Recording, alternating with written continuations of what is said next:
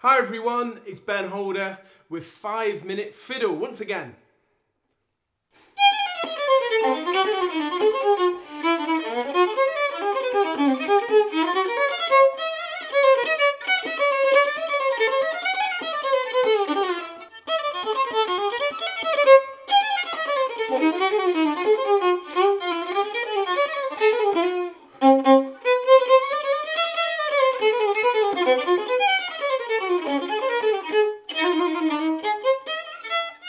So, as you may have already guessed, today I'm looking at the way I play Donna. Now, Donna is a Charlie Parker song, and it's kind of notoriously tricky to get your fingers around and that kind of thing. So I'm going to look at how I approached the song.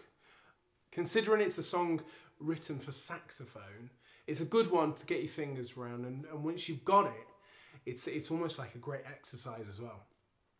I like to play it fast, so because of that, I've had to find the right fingerings that allows you to kind of jump around easier. So I'm going to play it in little portions, and I'm going to look at each phrase and point out maybe things that I think are quite important. For this particular video, I'm assuming you already play Donna or know Donna, because I'm not going to go for every note. I'm just going to go through little things I find quite important in it.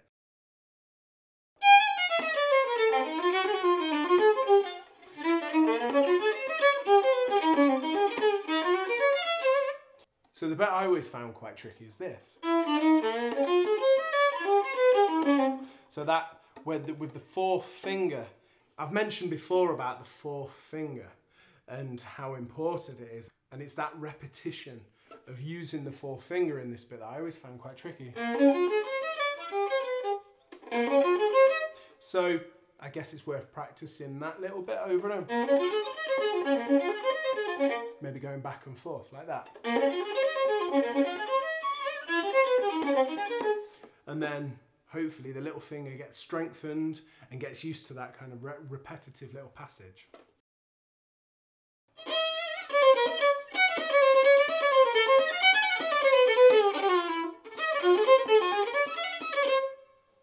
So looking at that little portion, there's a few little tricky bits and a few bits I think are worth really nailing down. The little slidey run. It's really a good idea, I think, to get that nice and clear. It's just a little chromatic run really, but getting that. And then you're straight onto that fourth finger. And that's almost like a finger twist of that little bit. So it's worth going over it slower.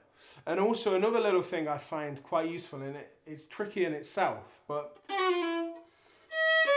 you've got the second finger on the F ready to play. So it's there already. Get the second finger ready. And then it's ready to play there, it's just there ready. So preparing that second finger in that little portion I think's quite useful actually.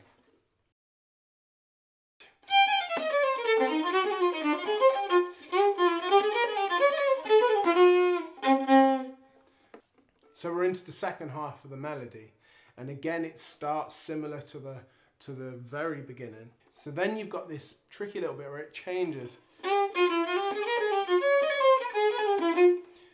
To be honest with you, out of all of the notes, the B flat here, there, I find is one of the hardest notes to get a clarity out of. But going at it slower, it is easier, and you do get that clarity because then you can jump straight up to the third position to hit that A flat, keeping in third position for the last couple of notes in that phrase.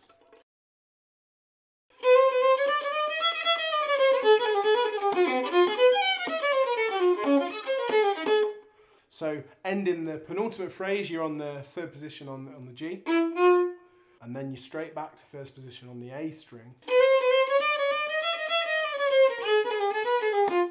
And that little bit is crossing over from from the E string back to the A string to hit both the E and the E flat.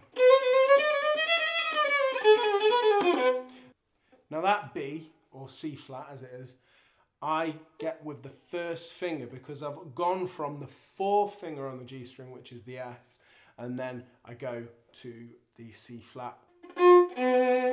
So once you've hit that C flat with the first finger, then you've got a nice open D, which helps get ready for the F.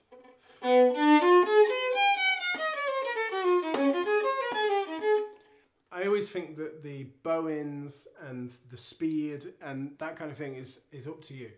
That was just how I play it. It's the fingerings I use to try and get as much clarity as possible. Like I say, in some circumstances, on some notes, it's not easy, but it's definitely worth practicing. It's a great exercise and it's a great tune to play at gigs as well.